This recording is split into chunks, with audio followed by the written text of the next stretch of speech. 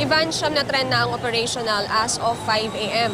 5 iba pa ay yung inahanda para magamit. Ayon sa pamunuan ng MRT, 7.5 minuto yung travel time ng isang tren papunta sa susunod na istasyon. Sa mga oras na ito, dahil maaga pa, ay wala pa namang pila ng mga pasahero dito sa bangketa at maging dito sa footbridge. Sa lagay naman, Ivan, sa point-to-point o P2P buses papuntang Ortigas at Ayala ay wala pa ring pila ng mga pasahero. Ayon sa IACT o Interagency Council for Traffic, umaabot ng 30 hanggang 40 mga bus ang nagbibigay serbisyo sa mga computer araw-araw, kaya malaking tulong nga raw ito. Sa lagay naman ng trapiko, Ivan, ngayong Friday morning ay maluwag pa rin itong parehong northbound at southbound direction ng EDSA North Avenue. Ito muna ang latest narito sa MRT.